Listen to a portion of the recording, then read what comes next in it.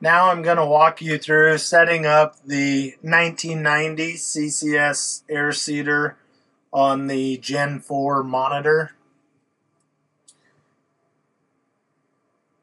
We're looking at what our run page would look at currently. Our main run page at the top, we have two green boxes, one being our left clutch, two being our right clutch. To the right of that, we have our main clutch. Below that, we have our population. So if you notice, KS per acre, so 1,000 seeds per acre. We can push the little seedling and switch that and show our population for both meters, or you can just show the population as an average across the entire drill. User preference there. Below, we have our meter scan, so we're scanning all the meters population. It's giving us our minimum and maximum. If you have a particular row you want to look at, you just touch the box, type in what row, and it'll show you the population of that particular row. Maybe you have a blockage flickering on row 4, so we want to go look at it real quick. To the right, we've got that black and green arrow in a circle. This switches our view from scan mode to population at a glance. So that black line in the middle represents our target population. And then as we see on our planners, the bar graphs will dance up and down. Below that line, we're below population, target population. If our bar graph's above the line, we're above target population. Below that, we've got our 28 rows. So right now they're white. The boxes are white, so it sees the sensors on the CAN bus. Nothing's active. Obviously, we're setting still. And then at the bottom of the page, we have our low CCS tank level warning due to the hopper being empty. So we're going to go into our blockage setup. So over to the right, the second button down, and we'll begin with our run setup. Depending on the crop, we'll select our row fail rate. We've got anywhere from 20 seeds per second clear down to 1 seed every 3 seconds. So we'll just select 2 seeds a second right now. We'll move on down, and you can turn every row on, every row off, odd rows on, or even rows on. We'll turn all rows on.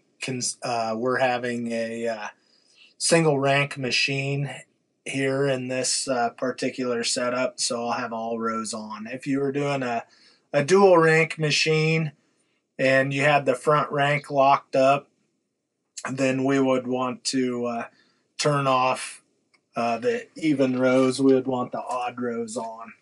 So for this single rank, we'll have every row on. We'll move over to module setup,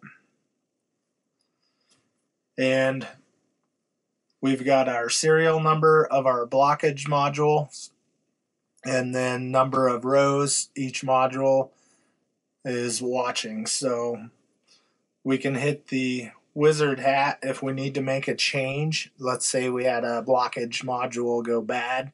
We replaced it.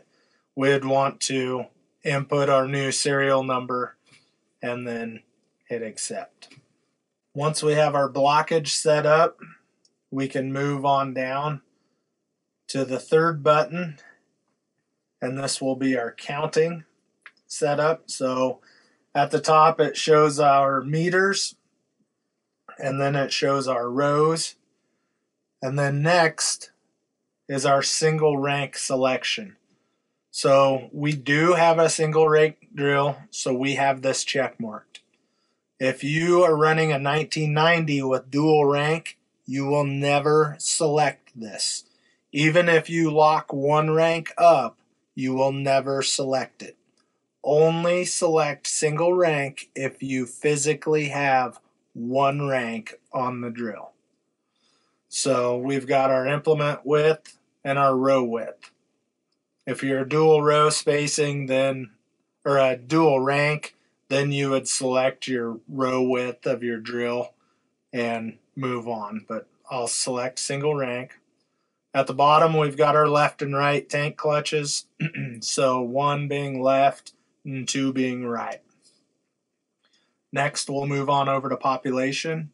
So we can put in, whatever population we're wanting to drill at, and then we can set our target alarm. So it's 10% above and below 140,000 right now. So that is user defined right there. Population adjust is set at 100, and then down below we have our speed setting. So we are looking at GPS, or using GPS speed. On a 1990, we don't need speed for the actual drill to drill, due to it being a ground drive machine, unless it's been converted, but from the factory they're ground drive. So the speed source is simply for the monitoring system. So GPS is going to be our most accurate speed source. That is the setup of your 1990 air seeder. The fourth button down is just your totals. So you can get some field acres, keep track of certain fields. You can record footage, certain track, how far it is. You can zero that out. You can zero out the acres by selecting it, hitting 0. And the last button at the bottom is diagnostics, or the book with the wrench.